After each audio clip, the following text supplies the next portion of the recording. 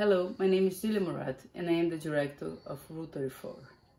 The film will be presented in this wonderful event, which is Busan Film Festival. It's about Simone, a public defender who tries to protect women against domestic violence.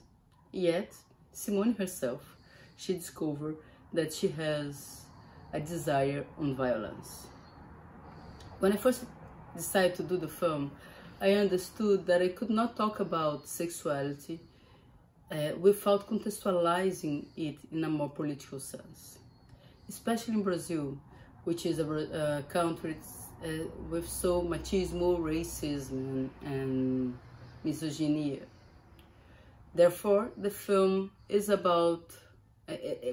willing to talk about sex and sexuality in a non-moralistic way.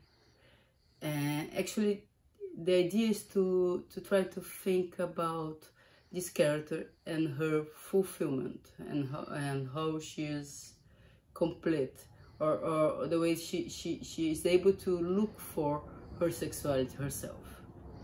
I hope you liked the film, and I hope I can understand how a Korean audience will feel the film.